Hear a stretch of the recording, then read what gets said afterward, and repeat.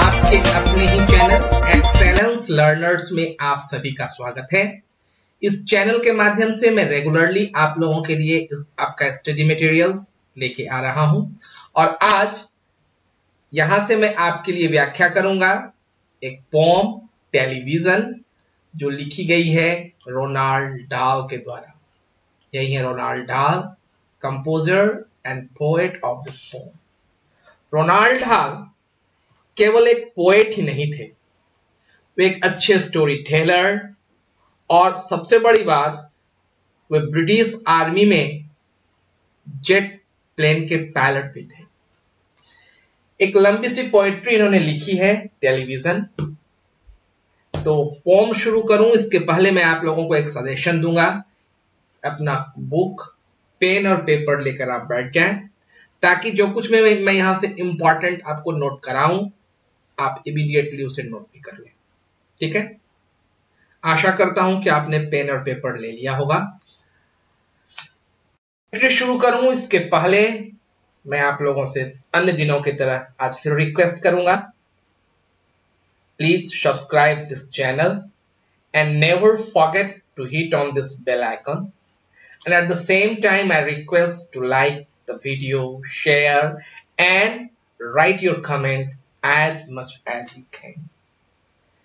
ये पोएट्री बड़ी है जैसे कि आप लोगों के बुक में आपने देखा भी होगा, इसलिए पोएट्री शुरू करने से पहले मैंने इस पोएम के कुछ एक इंपॉर्टेंट पॉइंट को यहां पर नोट कर दिया है आप लोगों के लिए, ताकि आप लोगों को सुविधा हो पोएम को समझने में।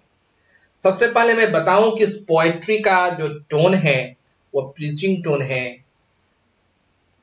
एक प्रकार से उपदेश देने का काम, एक प्रकार से कुछ सीख देने का काम हमें पोएट कर रहे हैं। थीम है डिसलाइक फॉर टेलीविजन, टेलीविजन बिल्कुल लाइक नहीं कर रहे हैं।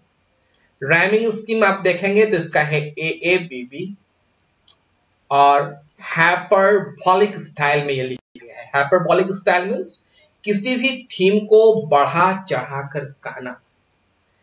इस पोएम की एक विशेष खास बात यह है कि आप देखेंगे कुछ एक ऐसे स्टेंजाज और कुछ ऐसे वर्ड्स को पोएट ने कैपिटल लेटर में लिखा है ना, तो कैपिटलाइज किया है बहुत सारे स्टेंजाज और वर्ड को। ये एक प्रकार का पोएट्रिक डिवाइसेस ही होता है जो ये बताता है कि पोएट वहां पर एम्फेटिक क्रिएट कर रहा है, पोएट वहां पर लगभग चिल्लाते हुए हमें समझा रहा है। और आप देखेंगे इस पोएम में कि बुक और टेलीविजन के बीच में कंट्रास्ट किया गया है, एक कंपैरिजन किया गया है और सारी की सारी पोएम एक ही स्टेंजा में लिखी गई है। There are some basic importance of this poetry, right? Poem थोड़ी सी लंबी है, डेफिनेटली इसका वीडियो भी लंबा होगा, तो समझने के लिए आप चाहे तो वीडियो को पॉज करके भी देख सकते हैं। और अब मैं समझता हूं कि आप लोगों ने पेन और पेपर ले लिया होगा। So now without losing some extra moment I am just going to start this poem. The most important thing we have learned so far as children are concerned is never let them near your television set, or better still just don't install the idiotic thing at all। ये पहली सांस में जो उन्होंने कुछ बात कह डाली है हमें, वह क्या है? कहते हैं कि जिंदगी में जो भी कुछ मैंने इंपॉर्टेंट थिंग सीखा है वह क्या है, खास करके बच्चों के कंसर्न के लिए, बच्चों के for the children point of view, never never never 3 bar never लिखा है, रिपीटेशन ऑफ सेम साउंड है यहां पर, और उसमें 2 नेवर को इन्होंने कैपिटल लेटर में लिखा है। Means he is creating emphatic here that कि बच्चों को कभी भी टेलीविजन सेट के पास मत ले जाओ, मींस बच्चों को अलाउ मत करो टेलीविजन सेट को देखने के लिए, है ना। और बड़ी सुविधा तो ये उससे भी बढ़कर एक बात कर रहे हैं कि बेहतर होगा कि आप घर में टेलीविजन लाओ ही नहीं। नहीं लाओगे तो बच्चे देखेंगे नहीं। ठीक है, अगले बात में देखते हैं क्या बोल रहे हैं। In almost every house, in almost every house we have watched them gapping at the stream. क्या कह रहे हैं, हर एक घर में मैंने देखा है बच्चों को ग्लू हो जाता है, चिपक जाता है स्क्रीन से। They loll and slope and launch about and stare until their eyes pop out. Loll, slope and launch about, in words के माध्यम से पोएट ने हमें बताया है कि बैठने का तरीका बड़ा बच्चे का क्या होता है। In very casual mode they seat and watch the television, right. सो लिखा है loll, slope and launch about and stare until their eyes pop out, और तब तक देखता रहता है जब तक कि उसकी आंखों में जलन या पीड़ा नहीं हो जाती है। दिस इज द थिंग, आगे लिख रहे हैं। और देखिए इसको इन्होंने ब्रैकेट के अंदर डाला है, जो क्या है, हाइपरबॉल स्टाइल का यहां पर यूज किया पोएट ने। Last week in someone's place we saw a dozen eyeballs on the floor।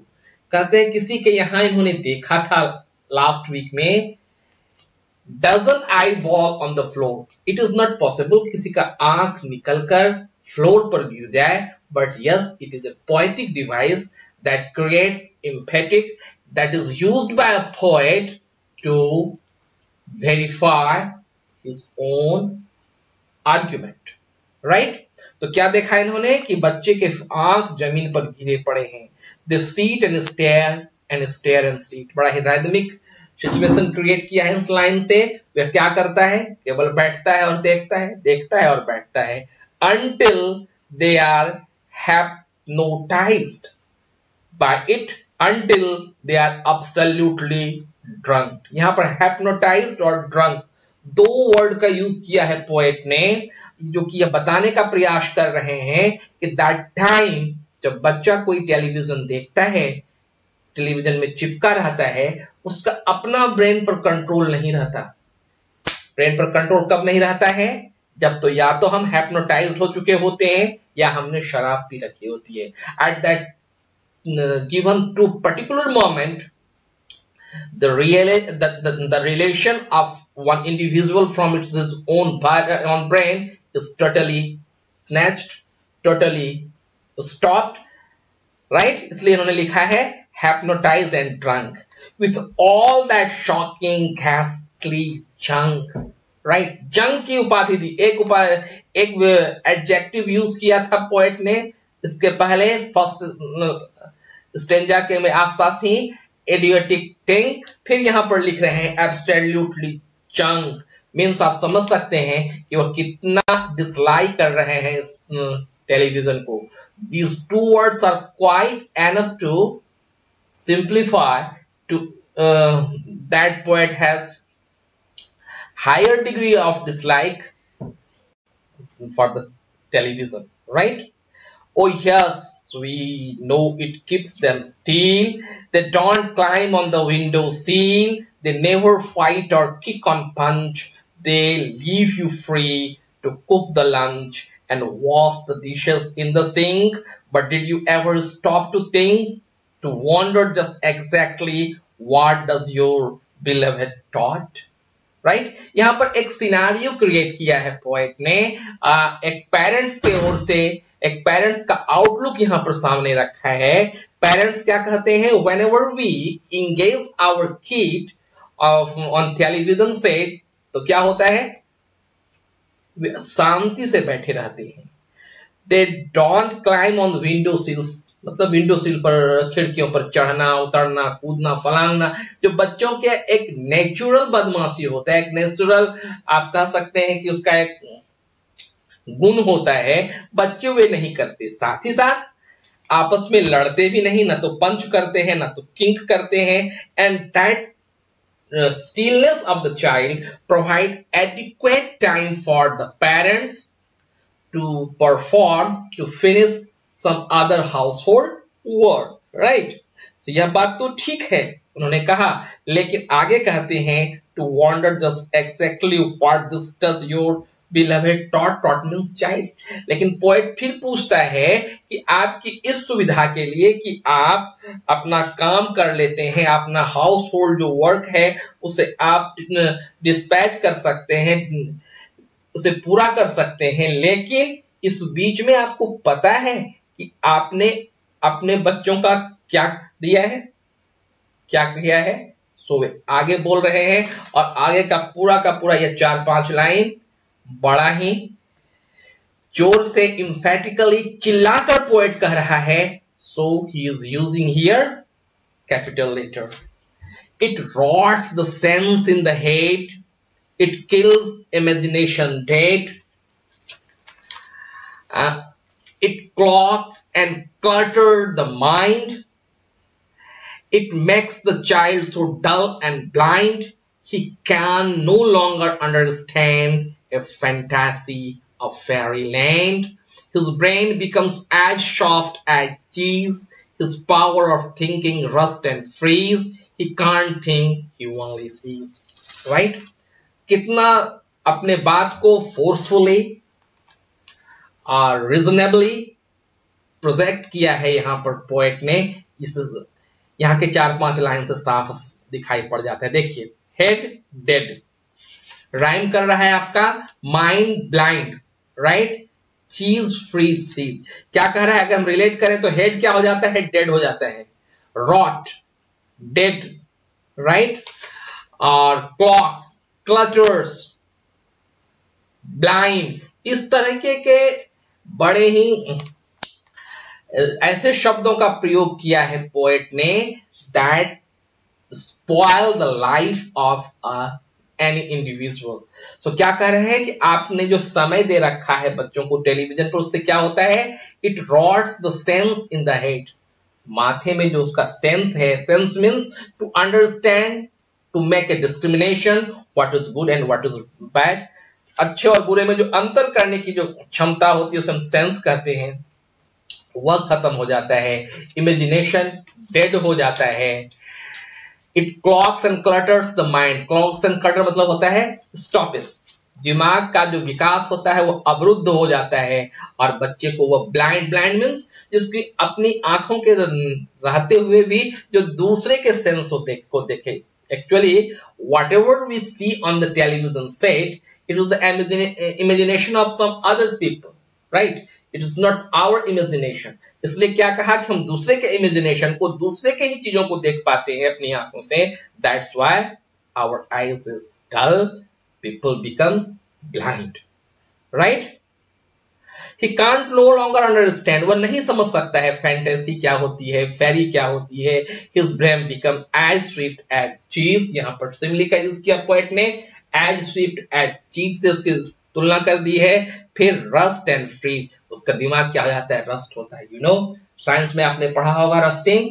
Rusting क्या है, जिसमें कि मेटल अपनी ड्यूरेबिलिटी खो देता है, मेटल कमजोर हो जाता है जब उस पर रस्ट लगता है, जैसे हिंदी में कहते हैं जंग लगना। तो दिमाग में जंग लग जाता है, दिमाग फ्रीज हो जाता है। और ये लास्ट का ये लाइन बड़ा ही टचिंग लाइन लिखा है पोएट ने, he can't think, he only सी। वो देखता नहीं है, वो समझता नहीं है, वो केवल देखता है। समझ से परे की चीज हो जाती है। वह क्या देख रहा है, his mind is so dull, his mind is so blind, his mind is so clogs and clutters that he has no ability to make any discrimination between bad and good. He has no imagination power at all. Again, all right, you cry, all right, you say, but if you take this set away, what shall we do entertain our darling children? Please explain. फिर एक scenario खुद ये create करते हैं और फिर उसका answer दे रहे हैं। क्या कहता है कि यदि इसको हटा दिया जाए, इसको, टेलीविजन सेट को, तो बच्चे एंटरटेन कैसे करेंगे, एक्सप्लेन करें। What use the darling once to, how use they keep themselves content before the monster was invented, have you forgotten, don't you know. यहां पर फिर देखिए, एक तो इडियट, दूसरा यहाँ पर मॉन्स्टर, और इसके पहले एक और यूज कर चुके थे पोएट ने, क्या कहा था? ड्रंक। ये सारे वर्ड आप याद रखेंगे जब एग्जामिनेशन के टाइम में आपको डिफाइन करना होगा, एक्सप्लोर करना होगा, तो you can utilise this type of word, this type of adjective that has been used for television to show, to prove that it is very very dangerous thing at your home. तो यहाँ पर poet कह रहे हैं, इस question के जवाब में फिर एक क्वेश्चन कर रहे हैं कि जब ये मॉन्स्टर नहीं आया था, जब ये राक्षस नहीं आया था, लोग कैसे खुश रहते थे? क्या आप भूल गए? They used to read, they read and read। फिर इसको कैपिटल लेटर में लिखकर इम्फेटिक क्रिएट कर रहे हैं, अपने बातों को बड़े जोर से और मजबूती के साथ प्रस्तुत कर रहे हैं। पोएट कहते हैं उस समय वे क्या करते थे? पढ़ते थे, है ना? Some great score, Gatsu, the nursery shelves had books glued, books cluttered up the nursery floor, and in the bedroom by the bed more books were waiting to be read.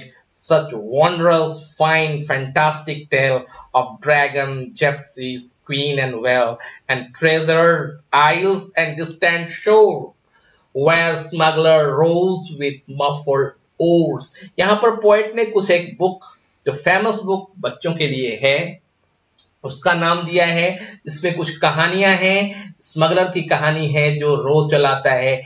इस कहानियों की ओर एक तरह से हिंट्स किया है poet ने, और ये कह रहे हैं कि when this monster television was not invented, when the monster television had not installed in our house, that time people, particularly children, used to spend their time in such a way. They used to read, they used to create imagination, they used to enjoy such kind of books, right? And parrots wearing purple paint। एक भी कहानी है, parrot के बारे में बोल रहे हैं, पैरेट स्टोरी के बारे में। Yes, and candles crossing round the pot, staring away the something hot. It smells so good that can't be. Good gracious, it is painful, right? So here the poet again telling about some books name and making to remind the parents, अपने parents को वे याद कराना चाह रहे हैं कि आपके जमाने में, हमारे जमाने में याद कीजिए ये सारे बुक थे और कितना अच्छा समय बीतता था, पढ़ने की एक आदत थी। The younger one had Beatrix Potter, ये राइटर का नाम है, with Mr. Todd and Dirty Rotter, the squirrel Lutine, Pigling Bland, and Mr. Toggy Winkle, just how the camel got his hand। ये स्टोरी का नाम है, कुछ स्टोरी का नाम, कुछ बुक का नाम और राइटर के नाम से ये याद करा रहे हैं। there are so many books which we need to study, which we need to read in place of this idiot box that is television।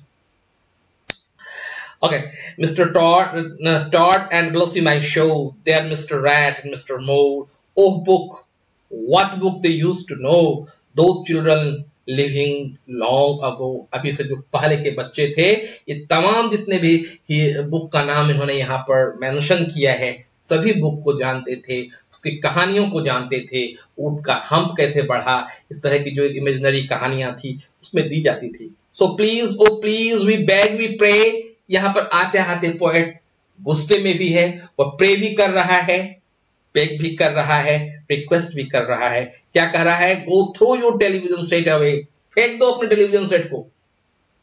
And in place you can install a lovely book shelf on the wall, और इसके जगह पर क्या लगाओ? Book shelf, जिसमें कि various type of book हो। Then fill the shelf with lot of books, ignoring all the dirty looks, right? They scream and yell, the bites and kick, and children eating your with stick. Fear not, because we promise you that in about a week or two of having nothing else to do, they will now begin to feel a need of having something read, and once they start, oh boy, you watch the slowly growing joy। कहता है एक आध सप्ताह हो सकता है घर में कोहराम मचे, लेकिन आप देखेंगे जब बच्चे ने बुक पढ़ना शुरू कर दिया है तो कितने उसमें एंजॉय कर रहे हैं, कितना उनको अच्छा लग रहा है। That flies like hearts, they will grow so keen, they will wonder what they have seen, that is ridiculous machine, that no staying full unclean, repulsive television screen, and later each and every kid will love you more for what you did. उसके बाद क्या कह रहे हैं? Ridicule, बहुत आगे एक यहाँ पर एक और adjective का use कर रहे हैं. They are all negative words that have been used for television here in this poem. वो क्या बोल रहे हैं? ये ridiculous machine को जब आप हटाएंगे, यकीन रखिए, you can trust, you can set that उसके बाद बच्चे कितने खुश हो जाएंगे, है ना, कि आपने कितना अच्छा चीज उसे दे दिया है, right? Will love you more for what you did, right? So this is a long poem. I have given explanation of each and every word of this line. Now this is time to discuss some figure of speeches that has been used in this poem. First of all, simile का use हुआ है इसमें. आपने देखा कि poet ने लिखा his brain becomes as sharp as cheese. यहाँ as का प्रयोग किया है और यह एक simile है. Metaphor का भी यूज किया है पोएट ने. Until they are absolutely drunk. This is the metaphor. Hyperbole मैंने बताया ही कि last week in someone's place we saw a dozen eyeball on the floor. This is the hyperbole. बढ़ा चढ़ाकर एक्सक्रेट किया है यहाँ पर पोएट ने. एंड एलिट्रेशन का भी यूज आप देख पाएंगे. And parrot wearing purple pant, यहाँ पर पी का रिपीटेशन है, एलिट्रेशन है. उसके बाद फिर आप देख पाएंगे इस लाइन में भी just how camel got his hump. यहाँ पर हाउ, हीज और हम एच साउंड का रेपिटेशन है. So this is all about this poem, the television. Very interesting poetry and really यह पोम आज के जमाने की जरूरत है बच्चों. आप इसे जरूर महसूस करेंगे. और जहां तक इस पोएट्री को एक्सप्लेन करने की बात थी वह तो हो चुकी है. अब फिर मैं कहूंगा it is your turn. Go ahead. If you like this video, subscribe it, share it, and write the comment in the given comment box. That's all about the day today.